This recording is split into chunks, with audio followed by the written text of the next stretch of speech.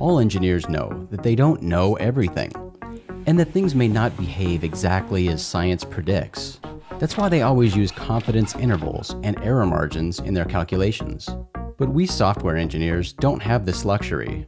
Our realm is logic and not physics, and slightly wrong doesn't exist in logic. Still, there's very little we can trust with all the moving parts our programs interact with. Networks aren't reliable, disks might fail randomly, and those pesky users keep making mistakes and feeding incorrect data into our beloved applications. We have no choice but to take that into account. We have no choice but to become paranoid. However, being paranoid, having no trust in anything whatsoever, is very exhausting. It can really drive one mad. Fortunately, a strong type system and functional programming principles can help make our lives much easier. With them, we can clearly express the possibility of failure and nicely compose rich and robust data validation systems. And hopefully, we can remain paranoid without going crazy.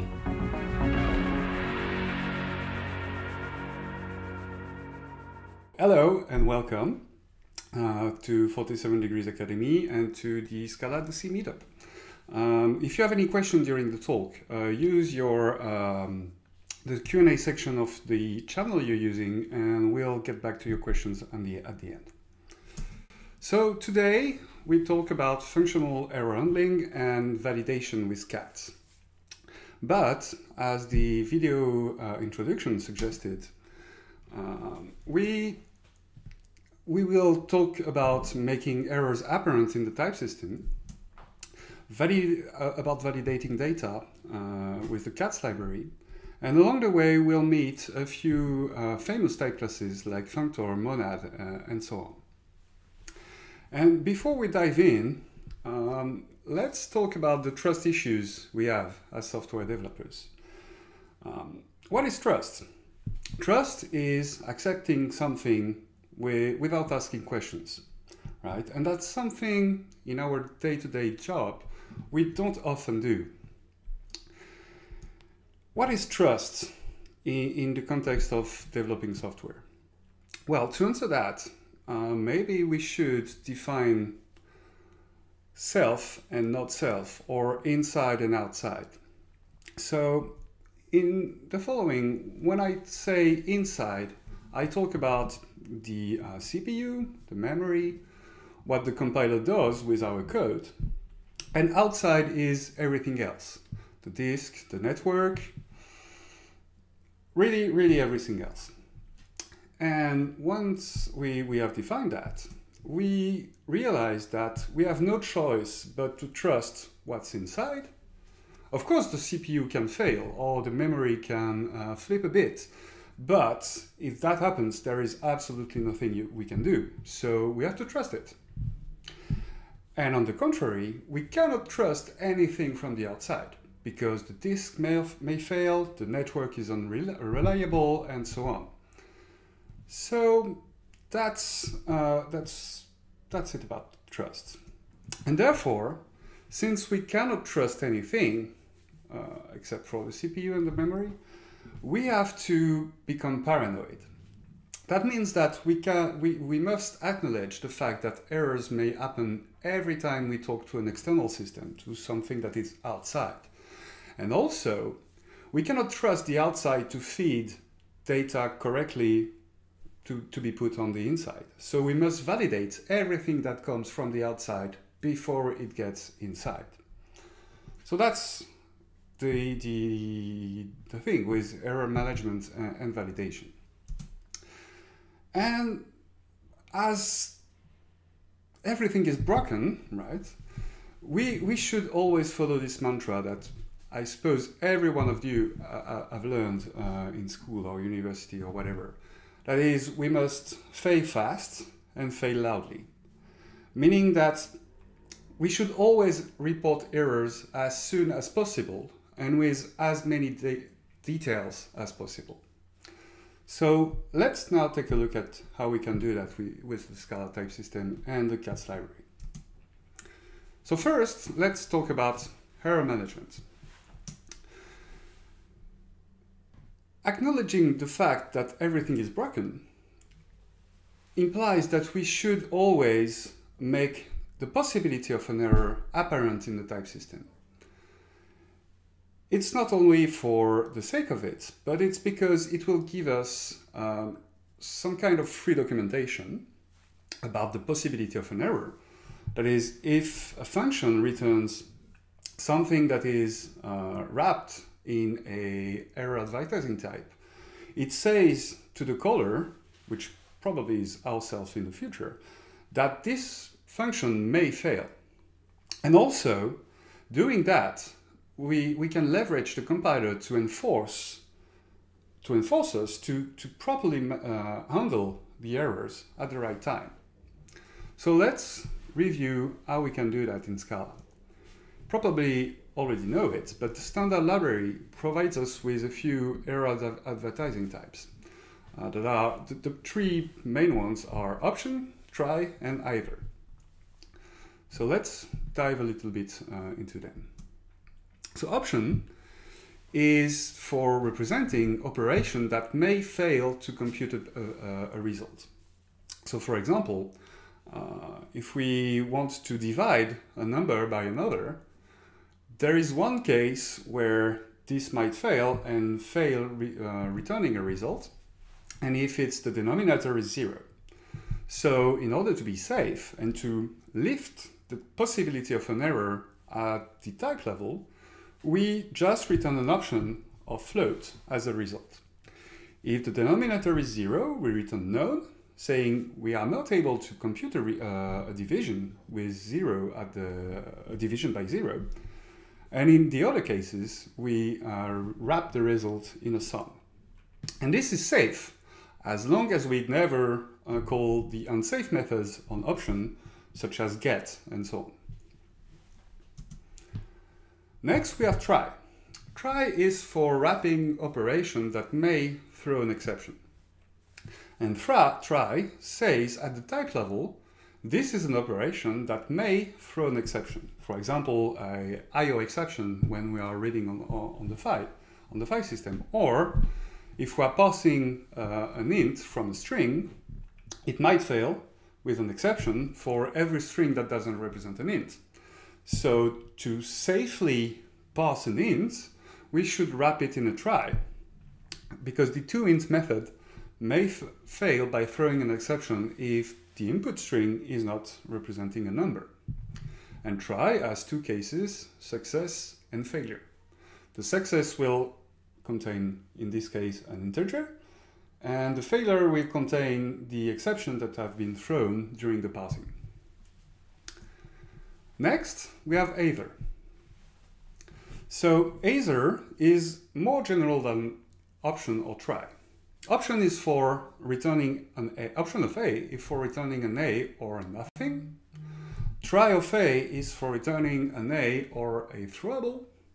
And either BA is for returning an A or a B. So that's why, because it's more general, it subsums try and option, we often prefer either as our error advertising type. So we could go back to our examples using either.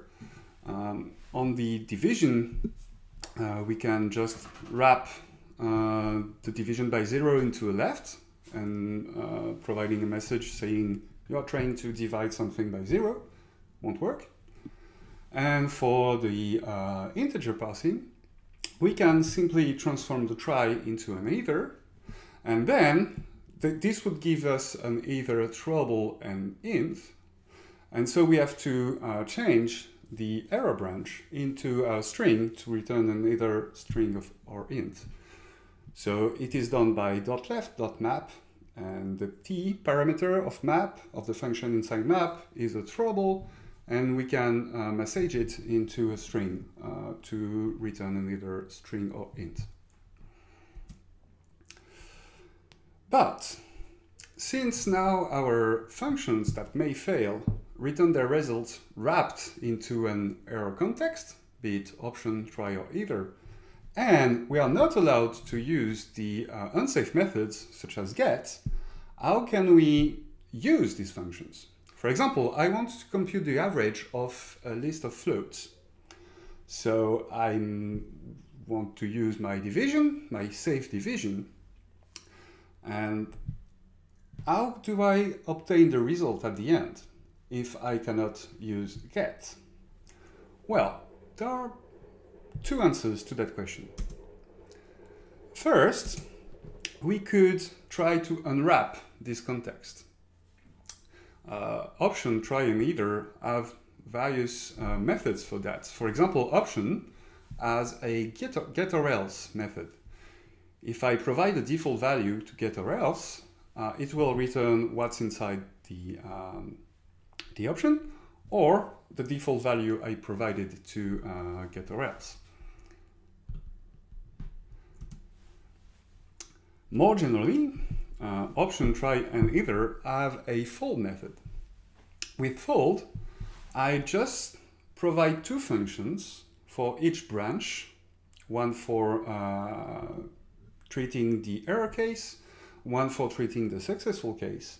And if these two functions return the same type, then the fold will give me a folded result, and I will successfully unwrap the context. But that's not always doable. I don't always have a sensible default or a way to provide a value when something failed. So let's take a step back and look differently at our error contexts. There is a well-known metaphor about functions that may fail. It is to see them as railways. So, for example, a function f that returns an either can be seen as a track that splits in two different tracks, one for the success case and one for the error case. And of course, I can, if I want, plug new computation on the happy path. So for example, here, the function g will be evaluated only if the function f returns a success. And if it doesn't return a success, the function g won't be evaluated. So I still have my error context. I have two tracks, but I still can do things with my successful results. And of course, if you know a little bit about Scala and these option, try, and either types, you would have recognized map. With map, on option or on try or on either, I can pass a function that will be applied only if the context is successful. So only if the option is a sum, only if the try is a success, or only if the either is a right. And in any other case, the function I pass to map won't be evaluated. So that's nice, and that's very similar. Option, try, either, they all have a map function. So maybe there is a way to abstract over that and write only one happy path function. And in fact, in cats, we do have this kind of functionality that allows us to abstract over this aspect of our error context. And probably you would have recognized Functor. A functor is characterized by a function map, a higher order function, that takes an f of a, here a cylinder with a blue triangle, and a function from triangle to circle. And map produces a cylinder with a circle inside it. So using Functor, abstracting over the context, which is here called f, it's a higher kind of type, we can write a single function, happy path, that will work no matter what the context f is. It can be option, it can be try, it can be either. So we delay the choice of this context to the later possible. But that's not enough, because sometimes we want to chain multiple operations that each may fail. So it would look something like the animation going on the screen. In the happy path, if both F1 and F2 result as a success, we'll get this green hexagon. But we also want to remain close to our mantra of failing fast. So if F1 results in an error, we must get an error at the end, and F2 must not be evaluated at all. So this is done usually in Scala with the for comprehension. Let's imagine I have a service that must, given a request, must pass an ID, an account ID inside the request, and then fetch this account from the database, and then return the address that is within the account. I can do all that within a for comprehension. And this also can be abstracted over with what we call a monad. So again, it's similar to Functor, but this time the function f we pass to the flatmap method returns a circle inside the cylinder.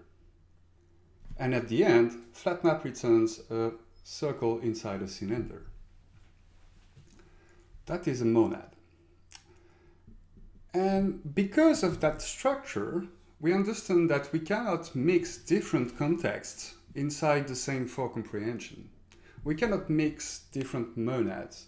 Or if you prefer, I cannot flat map over a cylinder and then a cube and then a pyramid, for example. Because if I play that animation again, we'll see that the f function is tied to this cylinder because it returns the circle inside the cylinder. So this chaining is tied to one single context. And that's why the code here wouldn't compile if parse ID returned a try and then fetch account returned an option, because there is no way we can write flatmap that works.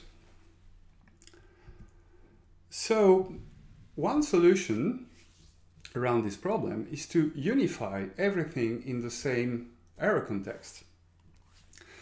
And in fact, option and try can always be translated into an either, because, as I said, either is more general than option or try. So, for example, the code displayed on the slide would translate the try result of parse ID into an either, and the option result of fetch account into an either. So that would work, but that's quite a lot of boilerplate. So there is something slightly better we can do, and it is to abstract over monad. As we abstracted over Functor previously, we can abstract over monad. We still must have only one monad, one context, but by doing this, we can delay the choice of the concrete monad to the latest possible. And in general, in real-life applications, this monad would be something more complicated than either, because we would need to account for asynchrony and stuff like that. But doing that, we can delay this choice and have only one place where we have to write a boilerplate to convert monads into another. And there is even better in the CATS library. It's the type class called monad error that on top of monad adds the possibility of raising an error here. And so we can write a purely abstract function that doesn't know in which context it will run, but gives us the possibility to chain operation that each may fail, and also to raise an error during this process if something bad happens. So that was it about error handling. The takeaway is to always wrap function results that may fail into an error advertising type, and it gave you a few tips to how to combine these contexts. So now let's talk a little bit about validation. So, as we said at the beginning, validation must be applied to everything that wants to come inside our application. That is user input, but also configurations or messages sent by other applications, or even messages that we had serialized into a database or stuff like that. And validation is about verifying some invariants on the data that wants to come in, and also, and even more importantly, about reporting all the encountered errors at once. For example, if you were on the internet at the beginning of the 2000 years, you probably have experienced very, very poorly designed websites where you had a big form to fill, but errors were only reported one by one.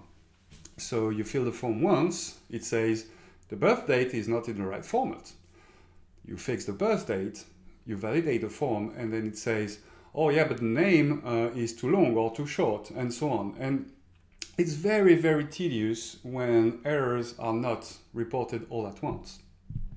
But for that, we need to be able to accumulate all the errors and to try everything before we report the errors.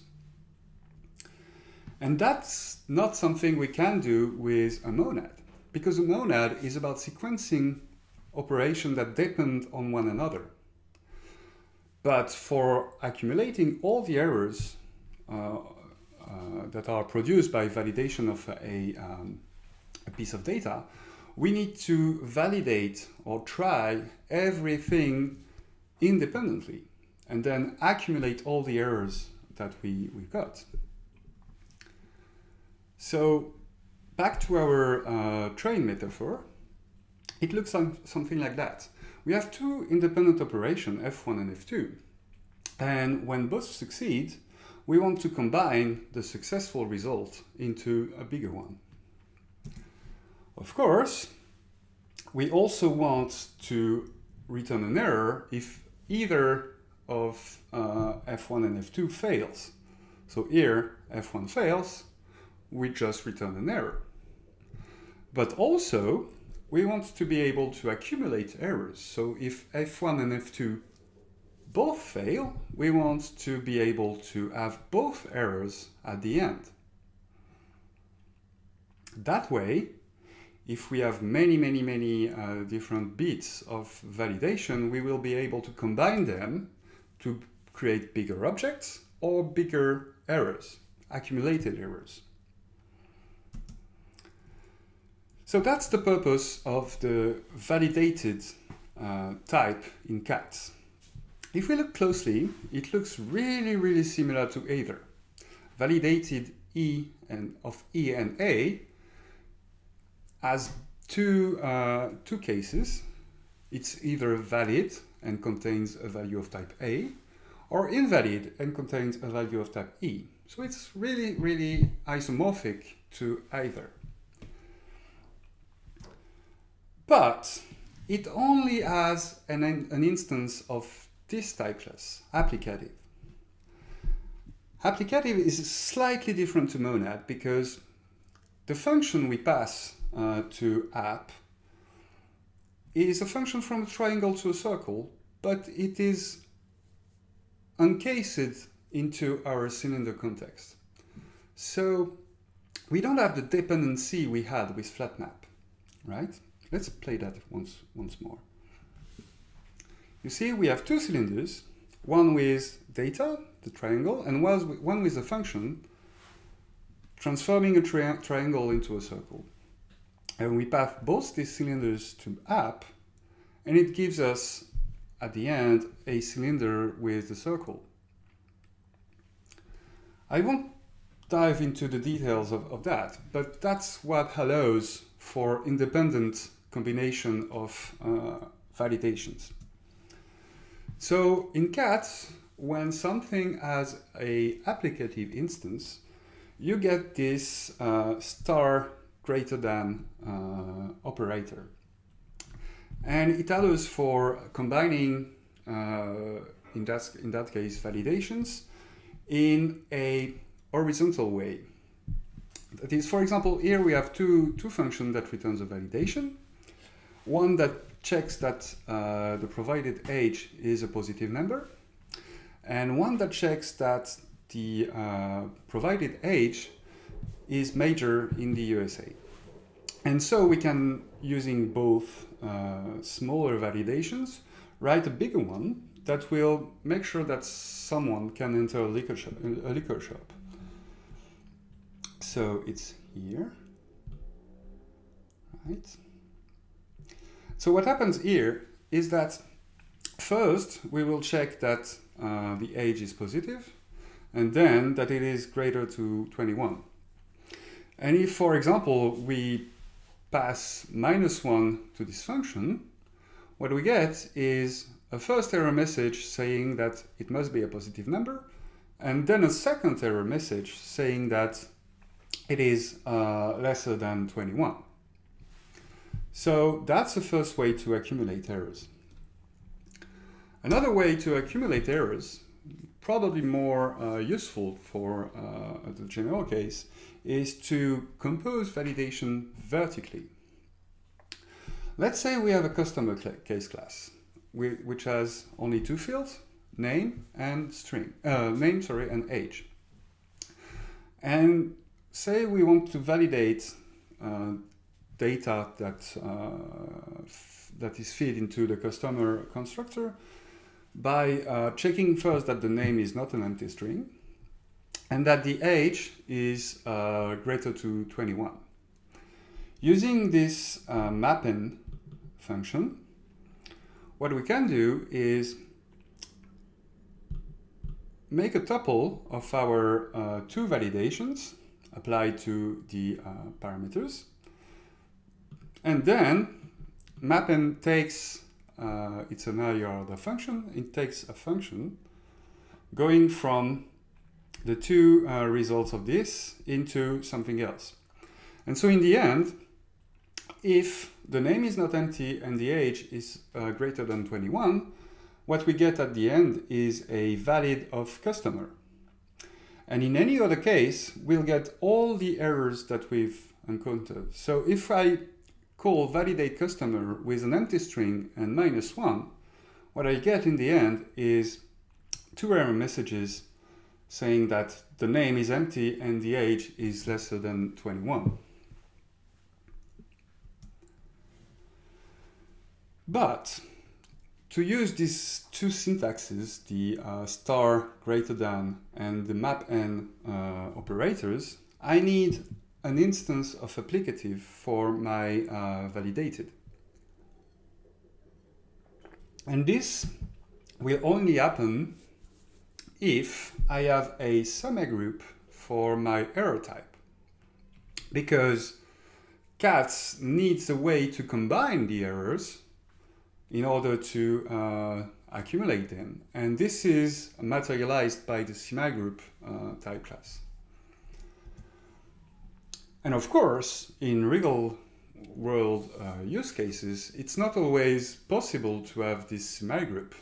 For example, here I have a rich type for errors, business errors, that lists all the possible errors in an application, and there is no meaningful way to combine these into bigger ones. So what can we do? Well, cats also provides us with a type called non-empty list, which is basically a list that is never empty. And also for any type A, there will always be a semigroup for non-empty list of A. So if I change my error type to be a non-empty list or of something, I will always have a semi-group for it, and therefore validated using this new error type, non-empty list of E, will always have an applicative, and I will be able to use this syntax we've seen before. And it's so often used that CATS also provides us with some shortcuts for that. The type alias validated nil of E and A is basically a validated of non-empty list of E and A. And we also have a syntax to lift a value into a validated nil with the valid nil and invalid nil syntaxes. So that's it. Whenever I want to use an error type that is not a semi-group, I just use validated nil instead of validated, and I'm good to go. And in the end, I will get either the result I was looking for or a non-empty list of errors. That's exactly what I wanted. Also, sometimes it doesn't make sense to do validations in parallel or independently from one another. For example, let's say we have an input that is a string, and we must first pass it into an integer and then check something on this integer value. If the string doesn't pass into an integer because it's not a number, it doesn't make any sense to then verify, for example, that this integer that doesn't exist is greater to 21. In such case, we can use the and-then operator on validation to sequentially compose some validations. And finally, there is one remaining thing that will be very, very useful, is about validating collections. Let's say we have a function that goes from one element type, say integer, into a validated string and integer. How can we use this function in order to validate a list of string or a list of integer? We cannot use map because it will give us a list of validated, and what we want is a validated of list. So here enter the last type class we will mention tonight, which is traverse. Traverse, as always, takes a value inside a context, a cylinder, and a function, but this time the function takes the value, the triangle, and returns the circle inside a new context, a cube. And traverse will return us a cube, a cylinder within a cube, rather than a cube within a cylinder. So that's exactly what we want.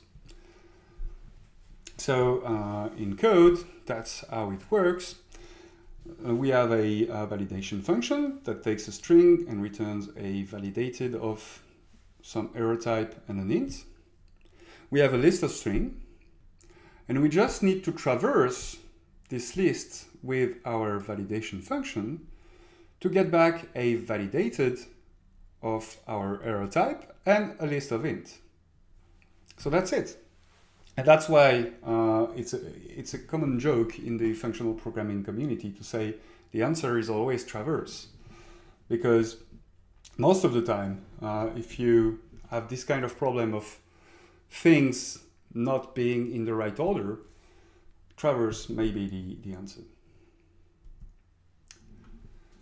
So let's summarize a few guidelines about validation. The idea of the validation mechanism provided by CATS is, as always in functional programming, to define small functions that will do small bits of validations and then compose them into bigger ones using the combinators we have seen, like the star greater than, and then map and traverse, and so on.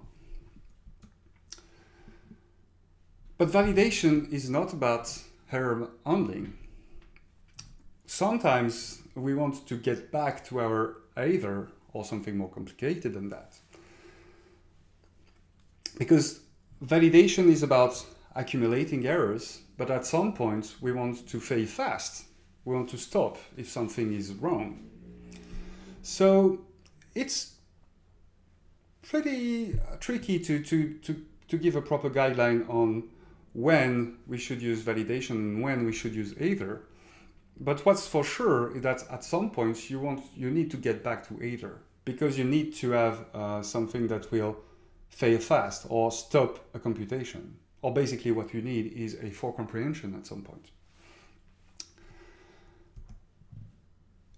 And therefore, we are often finding ourselves moving back and forth from validation to either. And that's a little bit of boilerplate. But fortunately, in cats, we have a last type class for today called parallel. Parallel witnesses the fact that either and validated or other types are isomorphic, and that we can go from the parallel version, validated, to the sequential one, either, back and forth. And so what we can write using parallel, which provides us with the parmapn function, is something like that. Say we have a validation function that returns an either instead of a validated, two validation function actually, and we can use the tuple.parmapn syntax, which is very similar to the mapn syntax we saw earlier, but that will, the result of this parmapn will be an either. So we don't need to do the transformation back and forth. Without parmapn, the equivalent will be to say validate the age, transform it to validated, same for the name. So now you can use mapn, and finally you have to transform the result to either. So that's a nice trick. You could use that, and you would never have to mention validated. It will be used under the hood, but you can write everything against either and still have error accumulation and independent validations. So that's it. I will now move to the Q&A section. So, in code at work, I've seen people use the greater than operator. Is this different from star greater than? I think it is. I think greater than is about sequencing. So maybe I'm wrong, but I think greater than is an alias to and then. So if the thing on the left to greater than fails, the thing on the right won't be evaluated. Hope I didn't see anything wrong, and that answers your question. Does parmapn actually run the validation functions in parallel on different threads? No, it's not. It doesn't. Parallel in that context means that things are independent of one another, but it has nothing to do with concurrency and parallelism. It's not the same kind of parallel. It's more parallel like the train tracks we were showing earlier, rather than multiple threads.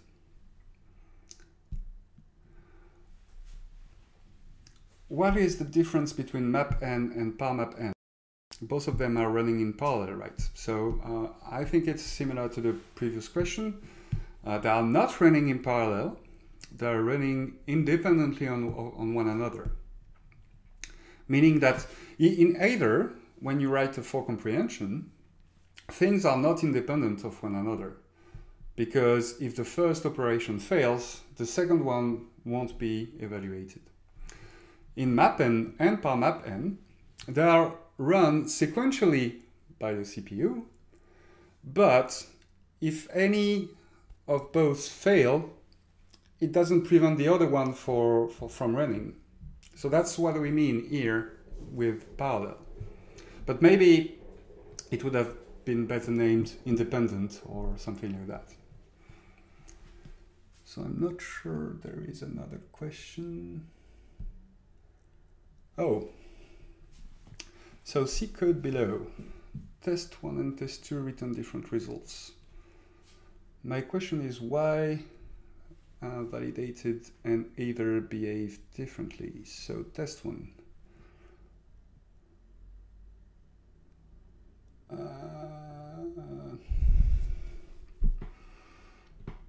This one is tough. See code below. Why validated?